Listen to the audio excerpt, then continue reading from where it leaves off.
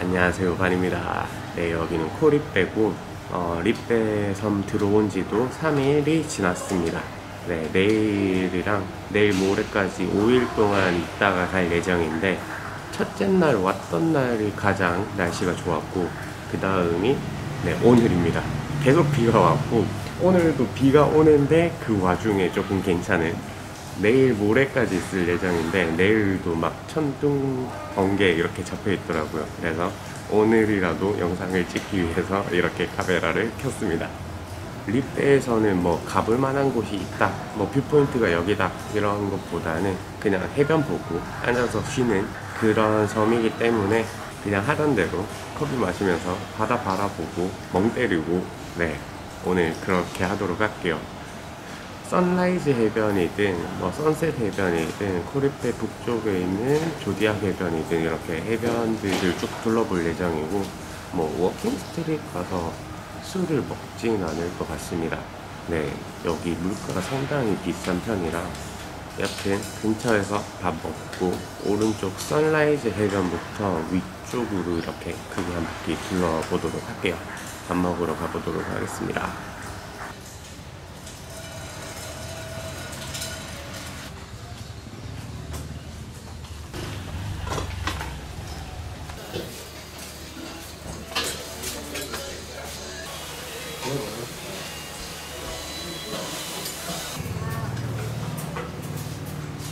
네, 밥 먹고 나왔습니다. 뭐 오늘 영상 찍는 데에서 제가 밥 먹는 게 그렇게 중요한 게 아니기 때문에. 근데 또 비가 오네요. 진짜 짜증난다, 짜증나. 하여튼 코리빼의 지명은 플라우 니피스라고 말레이시아 어원에서 따왔다고 하더라고요. 그렇게 얇고 긴 섬이다, 요런 뜻이라고 합니다. 섬 자체가 진짜 조그매서 양쪽으로도 한 3km 밖에 안 돼가지고, 네, 걸어서 다닐 수 있는 섬이라고 보시면 되겠죠. 그러면 해변 가서 커피 한 잔 먹도록 하겠습니다.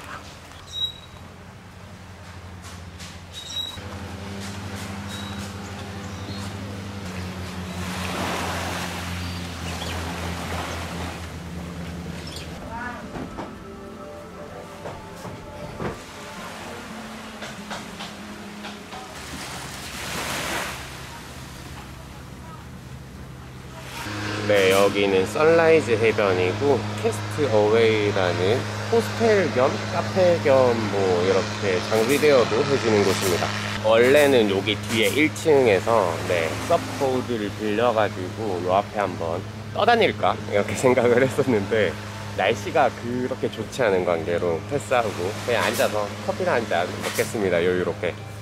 그냥 리빼 자체가 뭐를 하는 것보다는 이렇게 여유 가지려고 오는 동네라 막 엄청 날이 맑지는 않아도 그래도 이 정도면 비 안 오고 좋네요.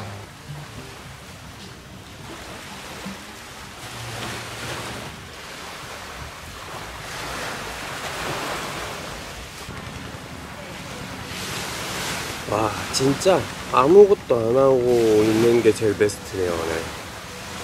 저 위쪽에 보이는 코아당까지 뭐 페리로 180에 왔다 갔다 할 수 있고, 코리빼를 볼 수 있는 뷰포인트가 있는데 굳이 가지는 않겠습니다.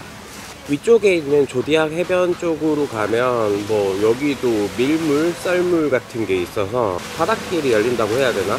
네, 코아당까지 걸어갈 수 있게끔 이렇게 길이 열린다 하더라고요, 저녁쯤에는. 그래서 뭐 저녁까지는 아니더라도 좀 쉬면서 있다가 선셋도 보고 그 다음에 코아당까지 가는 길이 어떻게 열리는지도 한번 구경해 보도록 하겠습니다.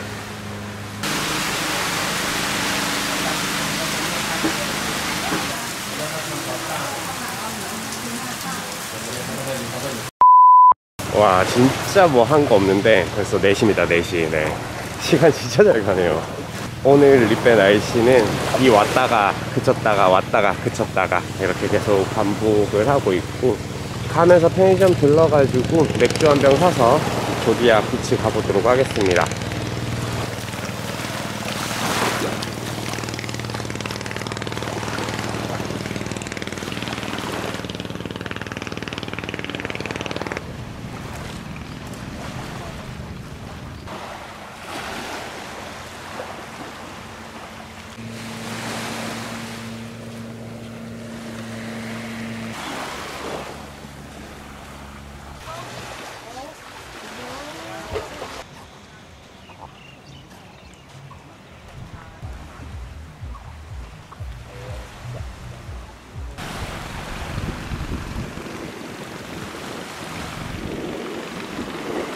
네, 선라이즈 비치에서 조디악 비치까지 걸어 올라왔습니다.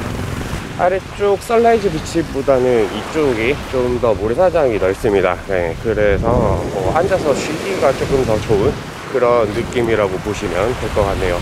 그리고 여기에는 리조트가 상당히 많습니다.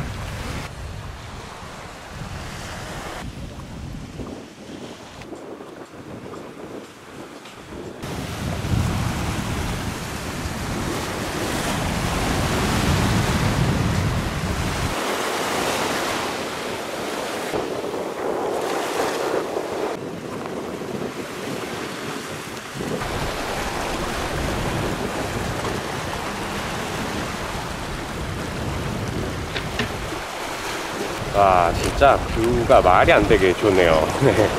요 뒤에 보이는 섬이 코아당이고 저쪽에 조그만 섬들이 많기는 많은데 저기 이름은 네, 제가 외우지 못해가지고 프라이빗 보트 빌려서 이렇게 1일 투어처럼 갔다 올 수 있게 되어 있어요. 원래는 선셋비치까지 가서 오늘 야경을 타임랩스로 찍어보려고 그랬는데 그까지도 안 가도 될 것 같고 그냥 여기에서 네, 저쪽에 해 지는 거 타임랩스 찍으면 될 것 같습니다. 비만 안 오면 완벽한데 네, 모르겠네요.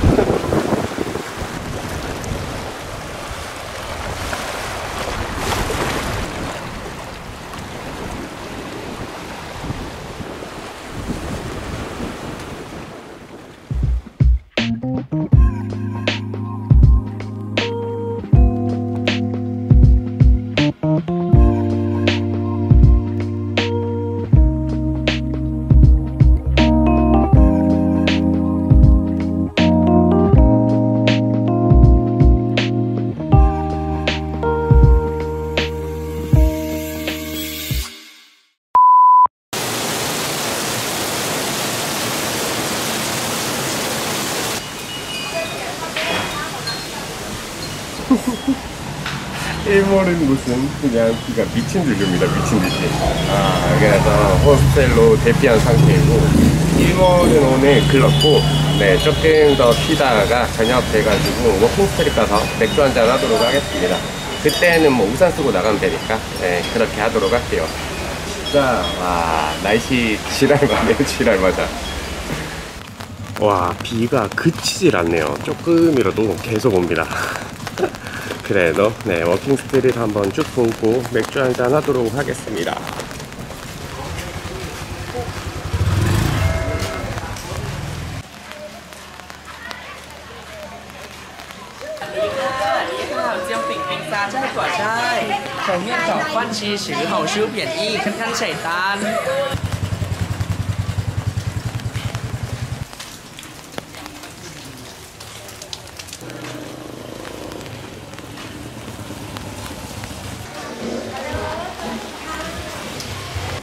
네, 오늘이 토요일인데도 불구하고 우기라서 손님이 별로 없습니다.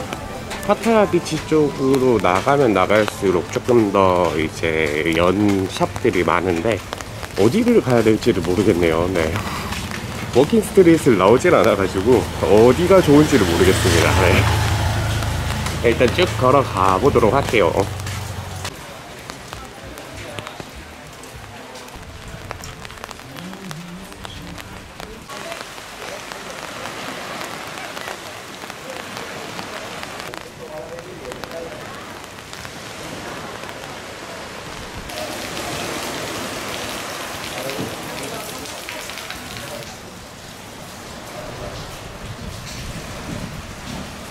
워킹 스트리트에 손님이 없으니까 음식업을 많이 하는 것 같습니다.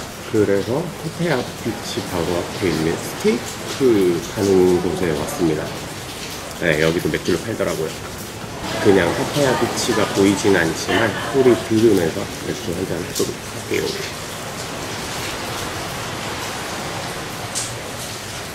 이렇게 계속 비가 오는데 내일도 비가 더 온다고 하니까 오늘 나가서 해변을 구경하기 차라리 잘겠다 이렇게 생각을 할 수도 있을 것 같습니다. 뭐 이제 태국 비자도 거의 다 만료돼서 북밤만 더 자고 말레이시아로 가야 되는데 나머지 이틀도 그냥 호스텔에 갇혀서 네, 영상 편집이나 하고 그러지 않을까 생각이 되네요. 말레이시아는 제가 살면서 처음 가보는 나라고 처음에는 랑카위 갔다가 피낭으로 갈 예정입니다. 쿠알라룸푸르랑 말라카는 인도네시아 한번 갔다 와서 다시 갈 예정이고 인도네시아 비자가 도착 비자로 한 달을 사고 그 다음에 한 달만 연장이 가능해가지고 새해를 발리에서 보내기 위해서 그렇게 할 수밖에 없을 것 같습니다. 오늘은 이렇게 립베를 한번 돌아다녀 봤는데 오늘 영상 찍었던 거 중심이 되는 거는 그냥 바닷가 보는 거였고 이게 완벽하게 느끼진 못하겠지만 립베가 이런 곳이구나 이 정도로만 봐주시면 될 것 같습니다. 하여튼 오늘 꼬리페 영상은 여기에서 마치고 다음 영상은 간단하게나마 랑카위까지 가는 영상 그리고 그 다음에 랑카위 여행하는 영상으로 돌아오도록 할게요. 그럼 이번 영상은 여기까지 하겠습니다. 끝!